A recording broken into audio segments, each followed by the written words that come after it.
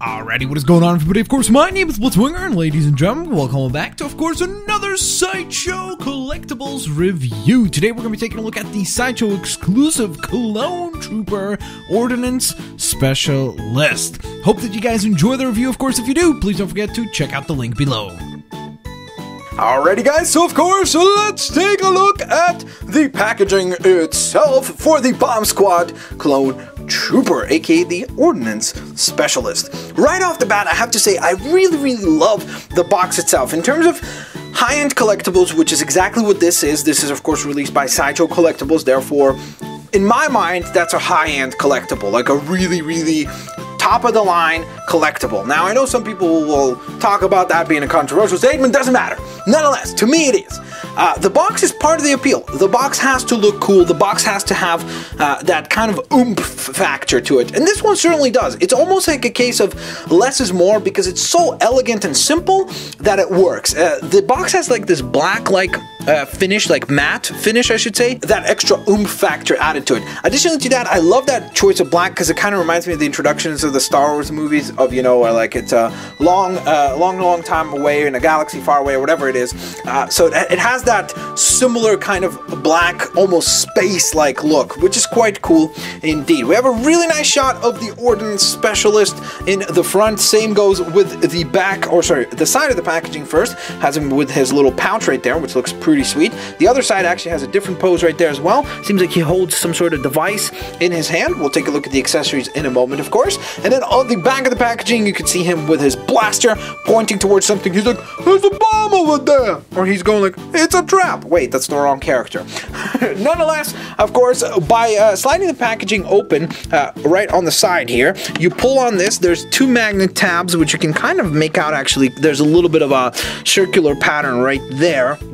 So there's two magnets at the bottom and top, and they connect with the side of the packaging. You open it this way, and then fold it outwards. You get another logo for Star Wars, along with, of course, the Bomb Squad Clone Trooper name. And then you have an insight into the actual character, which looks absolutely cool. Just really neat. Nice size to him. Of course, there's a 1/6 scale figure, which looks really neat. So, that being said, now that we've taken a look at the box, let's get the toy out, let's get the figure out, and take a look at the lovely goodies inside.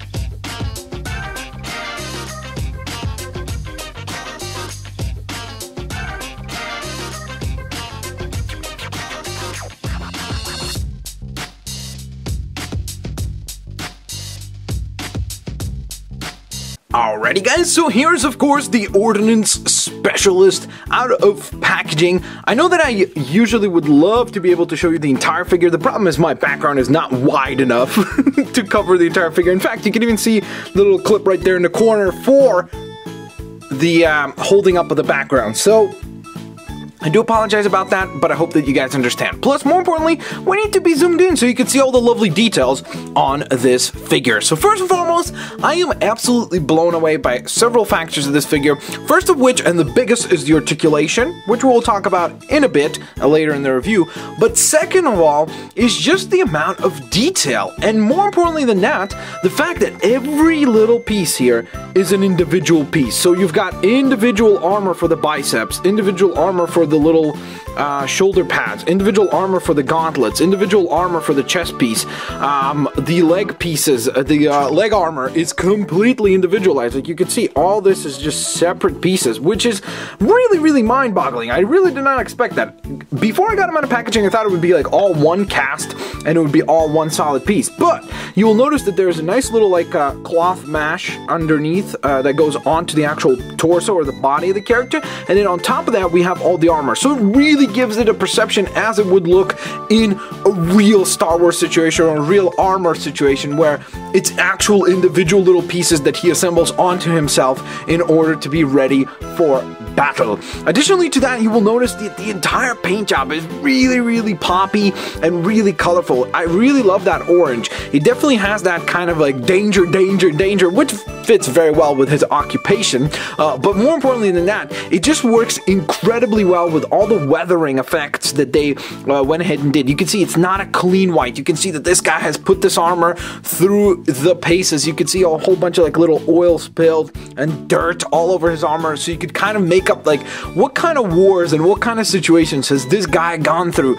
to have all this dirt and all this buildup all over his armor. It's really neat in that regard. Some other lovely details is of course the absolutely masterfully crafted helmet. I really love the way that that thing looks. It looks exceptionally cool. A really nice little split off right here in the middle. It looks quite neat indeed. Then the back of the helmet has some lovely details as well, and once again the weathering effect is present on the actual helmet as well.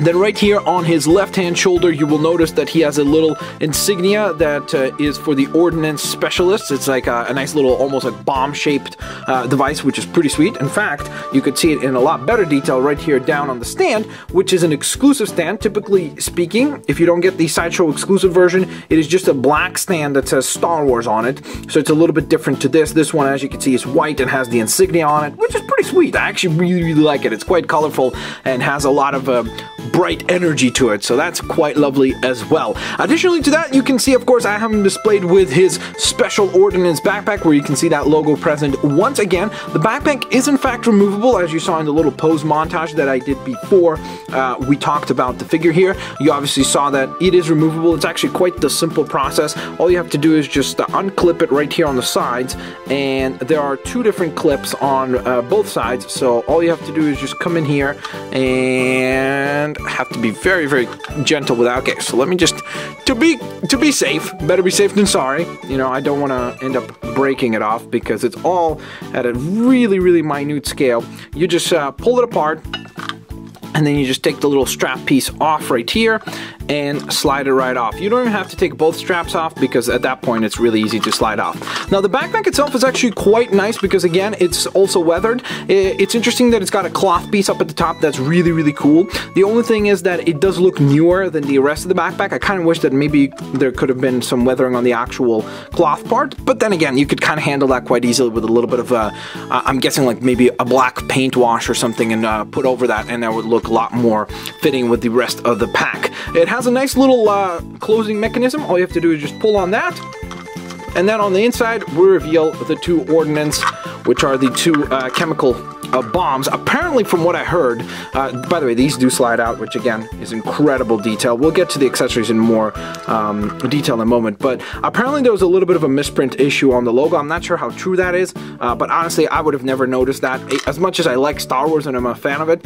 I wouldn't be that nitpicky about it. So just pointing it out because it was something that I came across during my research process, but just wanted to let you guys know that apparently that had been an issue on some people's figures. So nonetheless, that being said, speaking of the ordnance and the accessory count for this figure, why don't we go ahead and actually discuss exactly that and all the insane amount of accessories that the Ordnance Specialist comes with.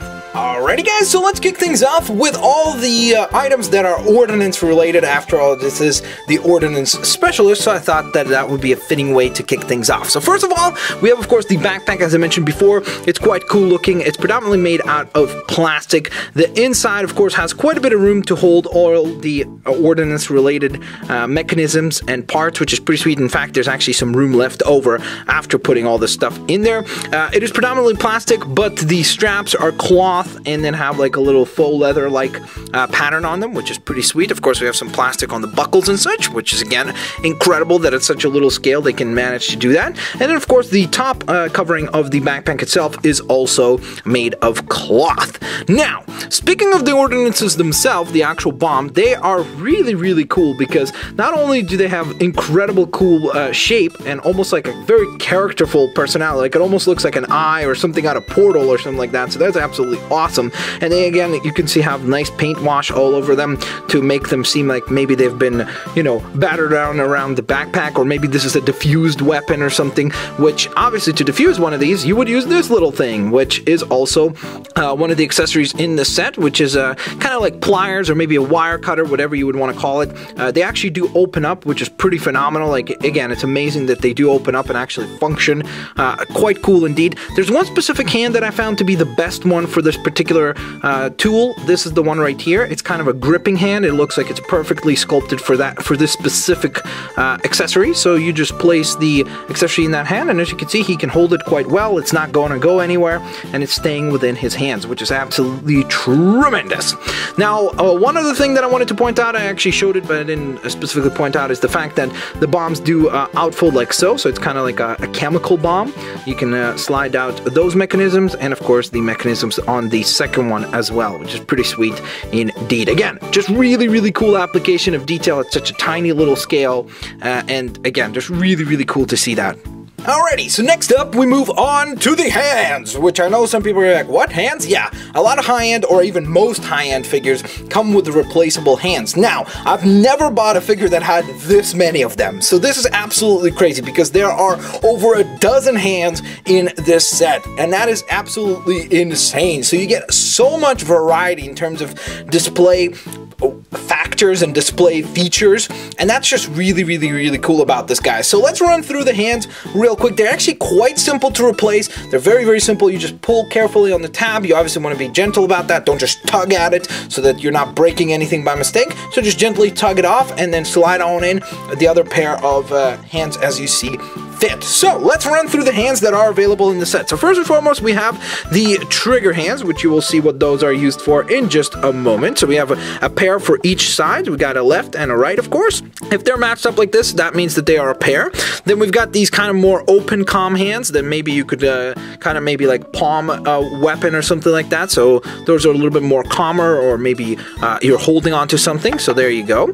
Then we have the classic, of course, fists. So there's the default hands that he comes with. And then we have some unique hands. We have 3 unique hands for the right hand, and then we have 4 unique hands for the left hand. So let's run through those. For the left hand, first and foremost, we have the ordnance holding hand. So that's the one that is used to specifically hold the bombs in such a way so that they're not falling or such. So that's really, really cool.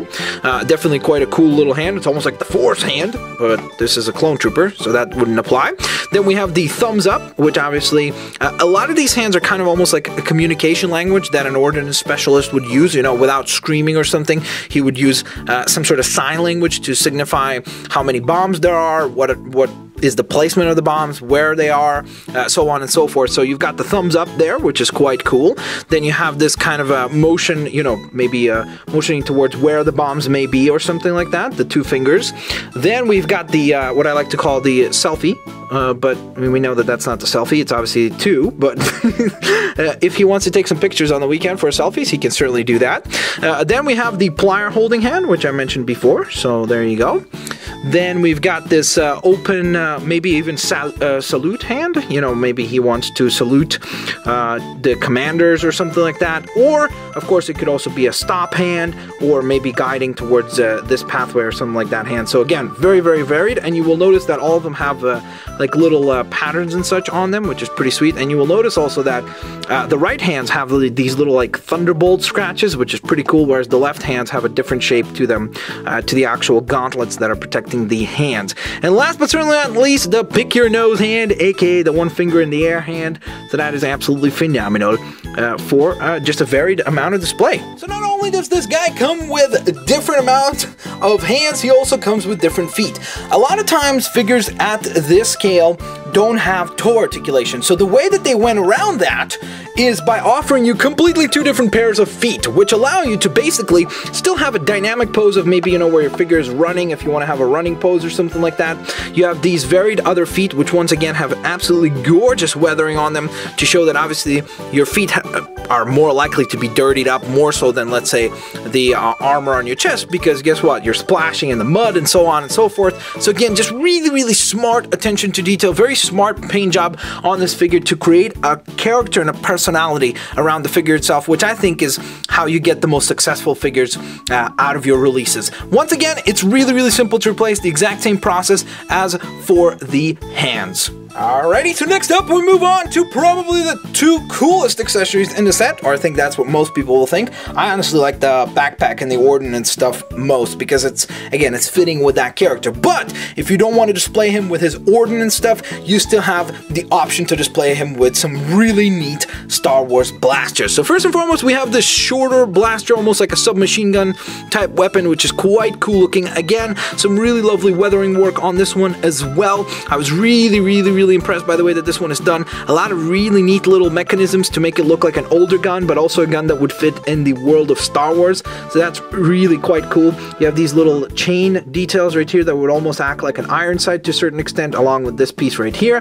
Then you have this extending arm, which I guess you could use two ways. One, to kind of prop towards your shoulder so that as you're firing off, there would be extra protection there. Or the other, if he is laying down and he wants to fire off that way, you can do that as well, so that you have more of a, almost like a tri-stand arm to fire off of. So that's pretty cool as well. Then we move on to the huge monstrosity, sorry about that, but this thing is absolutely massive. It is a very huge blaster, kind of almost like a sniper rifle inspired weapon. It looks absolutely incredibly cool, just super duper detailed. You can see that there's a ton of paint work, sculpt work that has gone into this thing. Just a lot of varied elements to it. Really neat looking. It actually has a slide off mechanism right here, so you could almost imagine how this gun comes together piece by piece instead of just being this ginormous blaster. It's almost like, you know, you could imagine each and every single part he has to carry in his backpack, and then once he gets to the job site, he would have to assemble it and put it together before he can utilize the weapon. So once again, these are the two sidearms, or not sidearms, I guess, blasters that come along with the Ordnance Specialist. Alrighty guys, so next up for the last segment of the review, let's go ahead and take a look at the articulation on this figure. So the quoted number of points of articulation is somewhere, give or take, about 40 points. Now, the thing is, sometimes when you buy collectibles and even toys and stuff like that, and like, you know, even stuff that you would find at like a Toys R Us, sometimes they'll say, oh, 12 points of articulation, but then like 4 of them are actually useful.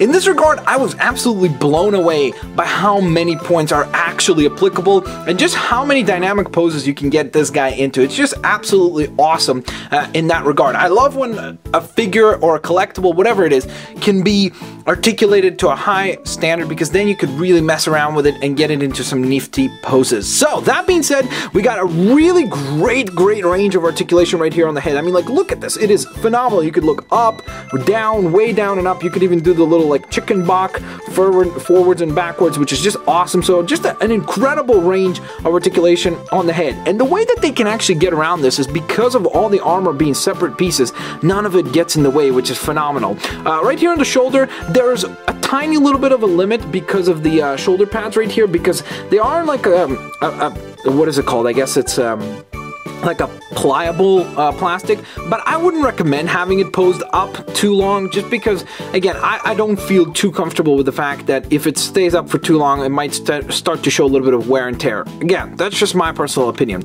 But once again, you can see that there's that joint that allows you to bring the arm closer into the chest, which is great because then it allows you to bring the arm across the chest, so that's awesome. There's a double jointed elbow right here, which again is not limited thanks to the fact that this armor can slide forwards and backwards depending on how much articulation you need. The wrists offer an incredible amount of varied articulation, even though they come out in and out. There's an actual joint at the chest, which does maneuver up and down. If you want the armor to be like sliding down like this, like how I have it sometimes, because I like for it to connect, then obviously that articulation point is not going to be as useful, but you can work around, again, the armor by sliding it up, and then you get all that articulation, so you could kind of pose them and then slide it right back down over the way you want. So that's great. So you can, even though some limitations are there, you can work around them, which is absolutely awesome. So they give you the option to do so. So I definitely like that quite a bit. The legs have an incredible amount of range on them, so that's great. Again, especially for this scale, it's really good. You can move upwards, downward, double jointed knees, which is phenomenal. Good ankle joints, up and down. Obviously no toe joint, but as I mentioned before, you have different feet to replace that issue or that problem. so that you can get some of those dynamic running poses or some of the other features that you might want. Plus, of course, the other thing is that he has that awesome stand along with him to offer a little bit more support for some of the more dynamic poses that you might come up with. So there you guys have it, of course. That is the review for the Sideshow exclusive Sideshow Collectibles Ordnance Specialist Clone Trooper. I certainly do hope that you guys enjoyed the review. If you did, of course, don't forget to smack that like button. Check out the link in the description box below for plenty of more information, as well as some high-resolution pictures for the figure on Sideshow's site. And of course, you could also see all the order details and such, which is pretty cool indeed. Additionally to that, I just have to say, I'm really impressed by this thing. I would also love for you guys to recommend to me what is your favorite clone trooper in the comment section below, because I'm gonna keep my eye out on hopefully maybe picking up some clone troopers in the future to maybe assemble like a cool little unit of the coolest clone troopers in the bunch. So that being said, let me know in the comment section below. I'd love to hear some of the other clone troopers that you find to be cool. What did you think of the Ordnance Specialist right here for the Sideshow Collectibles lineup? And once again, don't forget that this is indeed the exclusive edition, which is the main difference with it is the stand. So again, if you're considering, you could also get the regular edition or the exclusive, just personally on your preference. Thanks all for watching, guys. Don't forget to, of course, smack that like button, as I said before. Have a fantastic day. Thank you guys so very much for watching the review, and I'll see you folks later, alligators. Bye-bye, guys.